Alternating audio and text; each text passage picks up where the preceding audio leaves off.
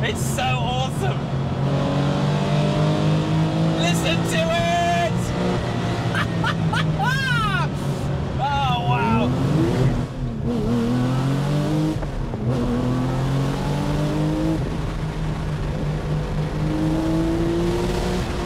The rasp.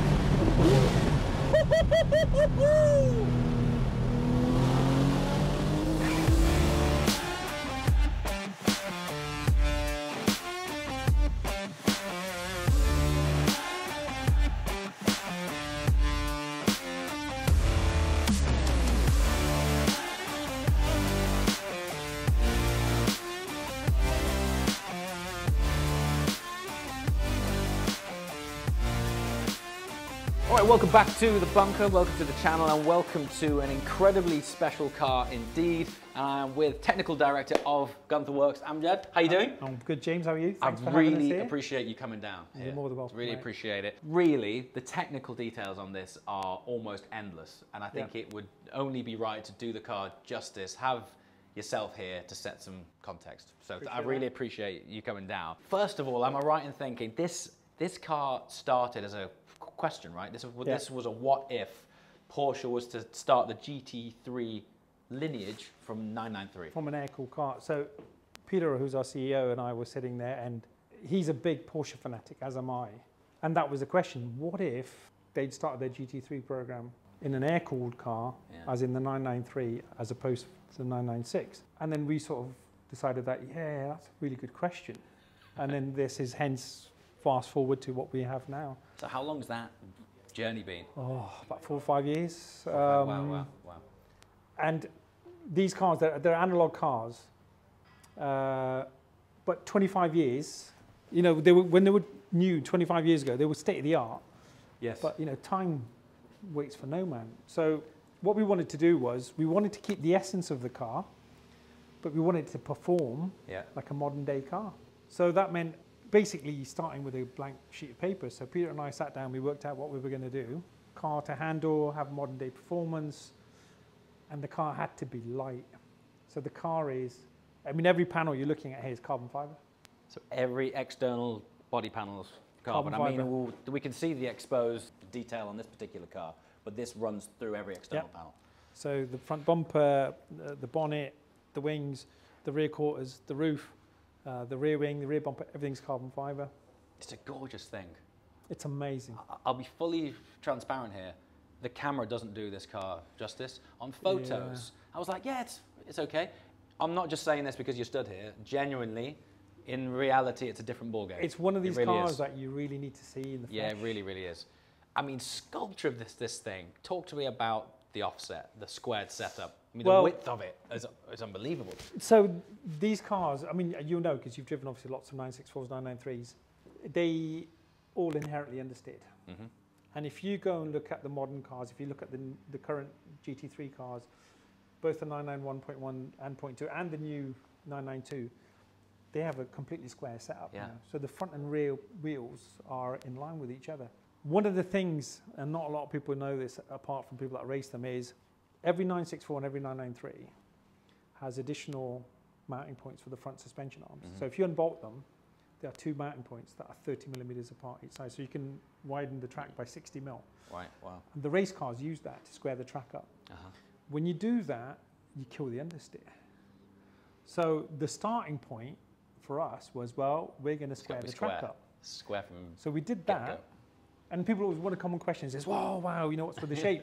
Well, the shape, its form follows function. So once we got the chassis where we wanted it, we then built the body around it.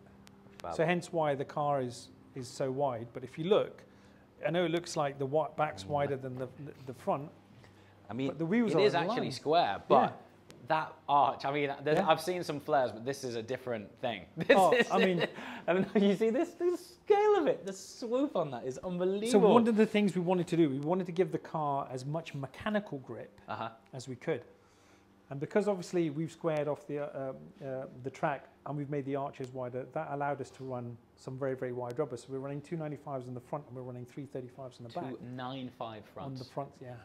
That's massive. Massive. And so front end turn-in is going to be obnoxious on this thing. When you drive this, James, I think you're going to love it. 295s. I'm not sure I'm aware of anything that wears a 295 on the front. That wears number plates, I mean. That's serious. And wow.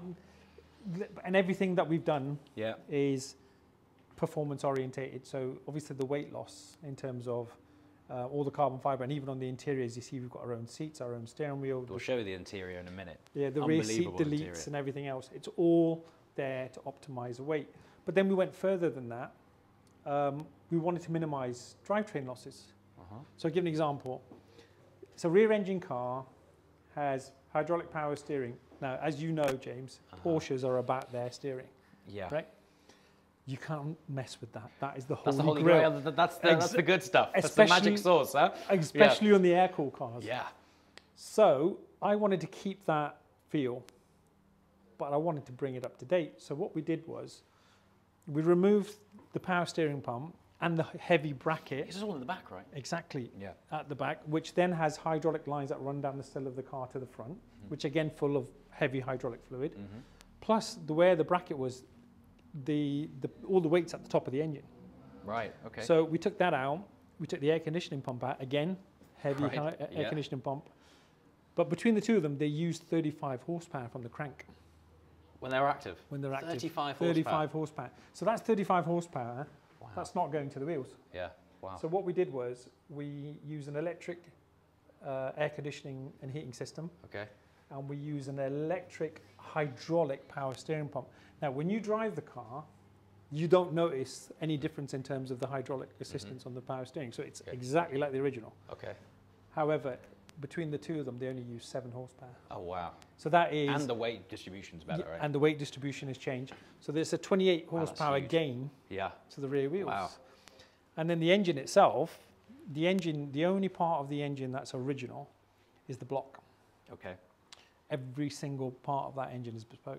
So it's got billet barrels, it's got forged pistons, forged conrods. It uses a 4-litre crank. So it's 4 litres, it's 435 horsepower at 7,800 RPM. And the red line is set at 7 and 8. So when you drive it, make sure you use that full cam. because the engine hasn't rolled over at that point. Okay. So rollover is when it hits peak power and then comes down. It starts to drop, yeah. But we've put that as a safe limit at 7,800. Okay, right. And the car's quick. What's it weigh? What's the car weigh? So this car now with these wheels, which we'll talk about in a second. Yeah, we got to talk about these. Is about 1,160 kilos. So less than a mini. Hot, like well, with a quarter tank of fuel. Okay. With a quarter tank of, I mean, it's so fully operational then, effectively. Yeah, so you could drive it. With 435 horsepower. For 435 horsepower. Air-cooled, non-turbo, naturally aspirated, electric throttle response. Before we go any further, and I want to set, I always like to say in context, right, in terms of what that translates to. You've recently just set lap time at Laguna Seca. Right. So at the moment... This is berserk. So this is, obviously the 992 hasn't been ran there yet, but at this moment in time, this is the fastest naturally aspirated 911 around Laguna Seca of any generation. This has done a 130.99 lap time, which is less than half a second slower than a McLaren P1 around Laguna Seca. And there's a video out there, so if you do a Google search, you can I genuinely haven't even driven this car yet, but in a minute we're going to take you out for a drive, but that actually blows my mind. Yeah, so Peter was our CEO, Peter Nam, was very, very adamant. He was like, look, we're not just going to build something that's pretty, we're going to build something that works. So the way the car looks isn't just for aesthetics, it's there to do a job. So the looks were secondary, the driving and the performance was primary, and that's why it looks and goes the way it does. Let's talk about these wheels. Okay. And also, more context, how difficult it's been to develop things, because in a minute we'll highlight Gunther Werks do a lot of things in-house, right? Yeah, we do everything. So you make your own headlights. We make our own headlights. I mean, it might seem like a dull topic, but the work and homologation and just development of headlights, whenever a smaller brand says to me, we make our own headlights, I'm like, you're either crazy or amazing, one of the two, because it's a massive job. But first of all, let's talk about these wheels. So these are a split rim, magnesium center, carbon outer. Carbon fiber barrel. So we reached out to Dymac and we have now made forged magnesium and carbon fiber. It's a two-piece wheel, so we've got a carbon fiber barrel, and we've got a forged magnesium center. And these are 11 by 18s at the front and 13 by 18s at the back, and they weigh about 7 kilograms each, to give you an idea, at those sizes. Wow. So when we reached out to Dimag were like, yeah, we can make you these wheels, but all the wheels they've made historically as carbon fiber wheels have always been flat. Okay, and you wanted a nice dish to it. It wouldn't be period correct if it didn't have a dish. So we were like, well, we want you to do this. And they were like, okay, well, we've never done that before. And we were like, well, now's the time. Could you do it for us? Yeah, fabulous. And they did. So it was a lot of work. We went through, a hell of a lot of toing and froing and working out friction coefficients of tires and all kinds of stuff. But we've got them done. And so we unveiled these wheels recently when we launched our Speedster at Monterey in August, and they were on our Speedster car. And this is one of the first coupes that's got these wheels on them. Now, sitting behind these wheels, look, a serious set of brakes. Yeah. So is this car sort of set up more for? I mean, based on the lap times that you guys are talking about and the functionality, is this set up as a track day car? Well, it's one of these cars that you can drive it to the track, make some quick adjustments to the JRZ suspension that we've got, and then take it for a blast. Yeah. And then drive it back home. Uh-huh. So these are Brembo, these are 335mm Brembo discs with 6-pot calipers. We do a carbon fiber option. So we do carbon brakes now, and some of the cars come with carbon. This one hasn't. Right. But some of our other cars have got carbon as an option. It's an option on all of our cars. Right. But it's one of these cars that's designed to drive it to the track, batter it around the track, and then drive it back home. Okay, so this for me is just that example of the detail doesn't stop on the outside, right? I mean, you lift up every nook and cranny of this car, there's something beautiful. So it starts from the bonnet. So we have the underside of the bonnet in gloss carbon, and it's exposed gloss carbon. And then the frunk, as you call it, this is all obviously fully carbon fiber. These are our JRZ shock absorbers that are part of the suspension system, and they're fully adjustable from here. Brilliant. This particular car, the customer likes to track it. So the rear shock absorbers, normally they're on the rear seat delete, but in order to make changes quickly, we fit these in the engine bay. Brilliant. So you can just pop it up, pop the bonnet, make the adjustments, put it down, and away you go. So underneath here, we've got our electric hydraulic power steering. We've got our nose lift system. So the car's got a nose lift system. That is we can make it a bit practical. Sure, yeah. So you come to a speed bump, you hit the button, up it comes, up, and then it can drop it and whatnot. And then electric air conditioning system is here. So everything's there, and it's all nice and clean underneath our carbon fiber. And again, all this is all done in-house. All our carbon fiber is done in-house. I like the placement of your trickle charging point now as well. And we have a lightweight battery, again. Okay. To do with weight. Lithium battery, yeah. All right, I think this is a nice transition to talk about your beautiful headlights and no doubt the amount of work that went into this. Yeah, so that headlight is CNC billet aluminium, carbon fiber, and bespoke glass. You even have your own logo within the lens. Within the lens, yeah. So we've got the bezel, the whole back part of the light and the whole frame of the light is made from billet aluminium. So it's machined. Wow. And then the insert is carbon fiber. And then obviously it's got a daytime running light with a halo on it. But the hardest part is making the glass. Yeah. So the glass is, we specifically make the glass. And by the way, it differs ever so slightly left to right. Okay. So you've got to make there's two different molds. So are they very slightly turned in? Very slightly, fractionally. And then the other bit is all of that is built into the original light housing. So you can adjust it like the factory. Right. It pops in and out like the factory, exactly like the original light that was on the car from the factory. But again, evolution, 25 years of lighting technology. So these are bi-LEDs. The old halogen bulbs are long gone. So again, the lights of a car, though, for want of a better phrase, it becomes the face of the car. That's right. And these, I mean, overnight, when I saw these, it became your signature. Yeah. As soon as you see them, it sort of became our sort of trademark. Yeah. From the word go. Brilliant. Right. Let's talk about the business end. Let's spin this thing around. We're going to show you engine bay and a 3D printed Inconel exhaust tips. Is that right? These things are bonkers. Crikey, there's something else as well. It's difficult to convey on film. Visuals is one thing, weight is something else. I mean, this component alone, it's nothing. It weighs nothing yet. Phenomenal. Now then, I've seen some Porsche engine bays, but this is another place entirely.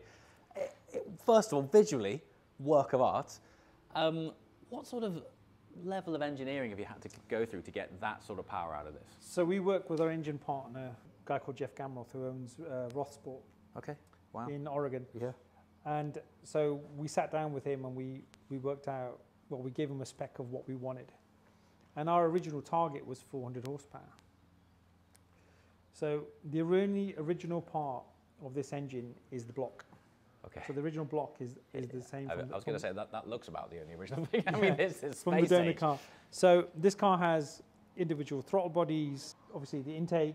Even we've even got our own custom fan, which is funny enough was done as a sort of project by some guys who are car enthusiasts that just happen to work for an aero engine manufacturer, jet engine manufacturer, who in their spare time decided, you know what, let's see if we can improve this. So they scanned an original fan and they remade it. So this is a billet fan. So it's a billet aluminium fan. So that is machined from billet aluminium. Optimized for optimized for flow and done. Individual throttle bodies, plug and coil and plug ignition. So the engine runs a Motec ECU, and the Motec ECU has 2 different maps. Okay. And the reason it has 2 different maps is when we looked at flow optimization for the exhaust from a power perspective. So it has equal length exhaust manifolds or headers as they're known in the US. Yes. One of the best exhausts for flow and power was a 997 GT3 exhaust. Okay. As you know, because you've got one now, but they have 2 inlets. They have a smaller, more restrictive and quieter inlet, and they have a wider, inlet that's less restrictive, but the car's louder. So what I did was I utilized that, and we've got a switch on the dashboard, which is a sport button in effect. And when you press that button, it does 2 different things. One, it switches from the quieter exhaust to the louder, less restrictive exhaust. Okay. And secondly, it switches the map within the Motec to a more aggressive map. Okay. So with the button off, it's about 400 horsepower. With the button on, it's the full 435 horsepower. Wow. Okay. The engine revs to 7,800 RPM, and it hasn't rolled over at that point, which means it's producing max power at 7,800 RPM. So when you drive it later, it's all up top. Make sure you sing it. You hit it. Okay. Wow. And obviously, with that power, it's got 338 pounds-foot of torque. The car only weighs, it was sub 1,200 kilogram car. And all of this from air-cooled, hey? It's amazing. But yeah, it's a masterpiece of an engine, and it just pulls and pulls and pulls. And just before we show you the interior, these exhausts, which looks like the exhaust from a TIE fighter or something. So these are 3D printed Inconel exhausts tips. That sounds cheap. How long does it take? Yeah, so mill time. Each one of these tips. I was trying to say print time. So that's 80 hours of print time per tip. So probably the same price as an M3 there then. Possibly. Possibly. Right. But okay. You know, again, it's all to do with the bespoke nature of the car. So with the car, you can have anything you want. It's all down to your imagination. All right. So ever since I saw you launch these seats, I wanted to sit in this car. Here we are. Wait till you see the next version. I'll send you pictures of them. I can't wait. They feel great. The ergonomics is nice. Because there's one thing being aesthetically pleasing, and there's another thing actually being functional. Yeah. And these, thankfully, are both. But these see everything that you see here, all the carbon fibre, all of these little billet like switches, and everything's made in house. Carbon wheel. Again, we make that in house. Everything that you interact with is cold to the touch. Yeah. I love that. Door cards. The door cards are all carbon. The covers for the hi-fi, that's all billet aluminium. Stunning. That's amazing, isn't it? Carbon seats, again, all the seats are made in house. So yeah, so even the gear stick, it's made from a billet of aluminium. It's all machined, one piece. Christ, it's solid and freezing. And I love it's cold. It. It's cold to the touch. The cold touch. Wow. And then, so this is the sport button. This is your sport button. And your sport button surround is billet as well. Yes, we make that in house. And anodized. Yeah, anodized. And then obviously the cover carbon for the switches is all carbon. and we fit Porsche's updated yes. stereo. So you've got Bluetooth, and, brilliant. You know, you can stream music to it and navigation. Fab. And everything. You know, else. the clutch weight as well, and I'll save the judgment until I'm driving it, but the clutch weight's nice. It's not too heavy, it's not too light. It's nice. That took a bit of work. I bet it did. You can imagine we've got an upgraded clutch in the car, so getting that right was a bit time consuming, but ultimately worth it. So from the outset, we didn't want to have rear seats in the car. Okay. So that then posed the problem of, well, how do we make it look nice? So how we make it look nice is do what we do, which is carbon fibre. So we made a carbon fibre rear seat delete, and I think it looks pretty spectacular. It is fab. Even down to the symmetry of the extinguisher in the middle. Yeah. I like that. Yeah, it's a nice touch. It's something different. Very cool. Right. We've got to drive this thing.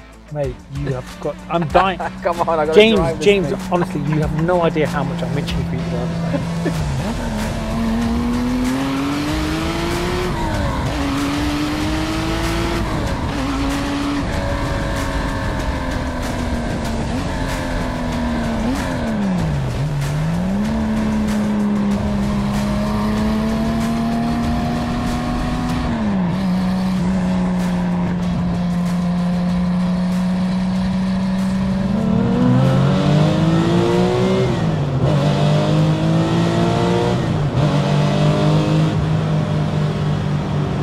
This is so awesome. It's so awesome. Listen to it. Oh, wow. Oh, and the throw of the box is lovely. It's got such a nice actuation of weighting. So the weight between, and these things are really important, the weighting of the primary components you interact with, steering, clutch, brake, and gears. They're all well weighted to complement each other. So when I depress clutch, lip throttle, and change gear like that, it all feels like one cohesive component, one cohesive experience.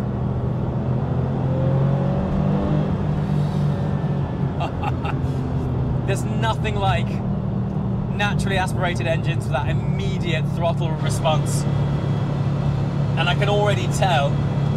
Let's just press the sport button. So this goes from 400 horsepower to 435 horsepower, and a remap and an exhaust change in the press of one button. You ready? Ho, ho, ho, ho. What a beautiful tone. Honestly. And going back to, if you've been following the channel, we've been touching on this topic of light weighting. Oh god, that gear actuation is amazing. Solid cold billet gear shifter connected to a linkage that has come from the driving gods. As you swap gears,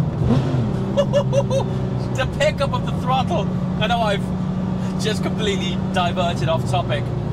Let's go back to the weight thing. This lack of weight. You know, 430 horsepower by modern day standards, or should I say 435 horsepower by modern day standards, doesn't sound too much, but this weighs less than a 991 GT3, which has 500 horsepower. That front end, oh wow. Listen to this.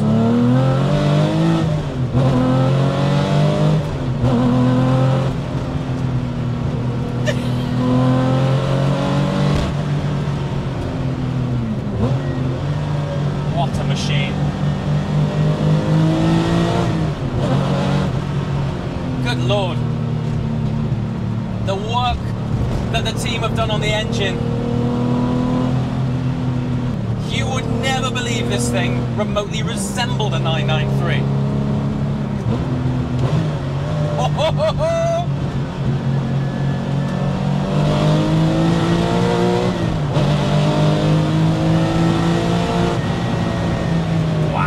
This is where those gears really come into play when you're snapping through that box, revving all the way up to almost 8,000 RPM.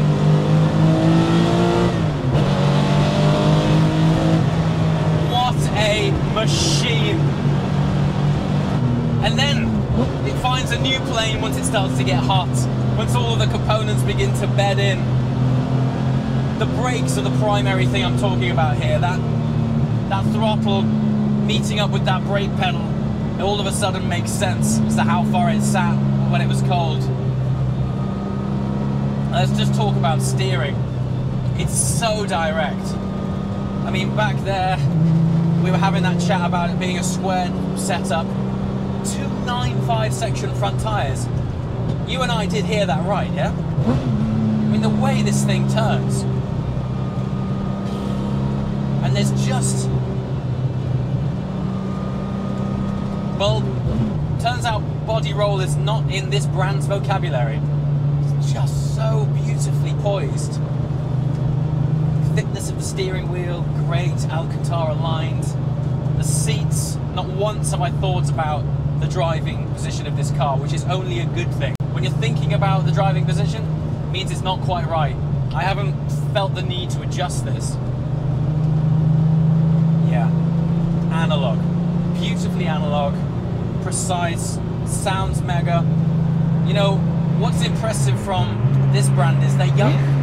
Basically they're a new brand. You know, they came on my radar around about 2018, and I think they only launched around about 2017. But the quality of the build in this car, if I just shut up for a second, no squeaks, rattles, creases, just analog engineering. It's funny that the guy's first question that resulted in this car is what if? What if Porsche were to apply GT3 ethos to an air-cooled car? What would it be like? No disrespect, Porsche, it wouldn't have been this good. Now, it's not just because Gunther Werks have done an amazing job, but the technologies which they've used simply weren't available in the days of the 993. But as an aesthetic, to be able to apply that GT3 feeling into the overall silhouette of a 993, that's stuff of magic. Oh dear, that's something I just found something I don't like. The turning circle's non-existent. That's why it feels like a race car for the road, because it kind of is one.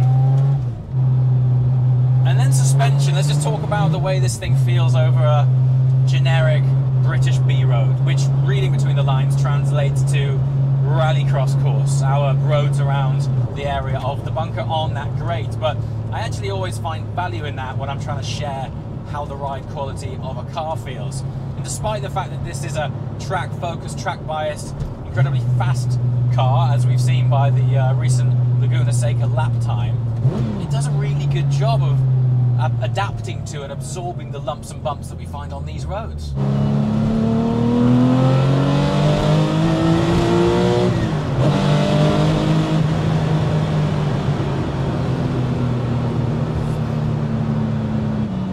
you know what I don't like about it?